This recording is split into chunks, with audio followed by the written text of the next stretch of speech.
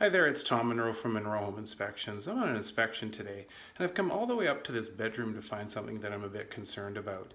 If you're going to have someone do electrical alterations to your home, make sure it's a licensed electrician that'll leave your home safe for occupancy.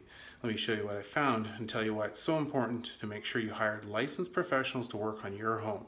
Let me show you. So I came up to this bedroom on the top floor of this home, and I've got this window, and you'll notice there's a baseboard.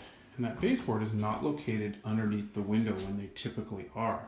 They've moved the baseboard over here, and they've added kind of some sort of a seat. I don't know if that's something that they were thinking they would sit and read on, but when a baseboard's typically located underneath the window, there's a wire that's underneath the window as well. So if you look back there, you'll see a wire, and I pick up this computer, and this box only to find the wires left there. That is very unsafe. If one of those wire morettes, the blue wire morettes, was to fall off, someone could be electrocuted, or there could be a spark between the white and the black wire that could cause a fire. So clearly a do-it-yourselfer decided to do their own electrical work, and they've left themselves a fire hazard in their own home.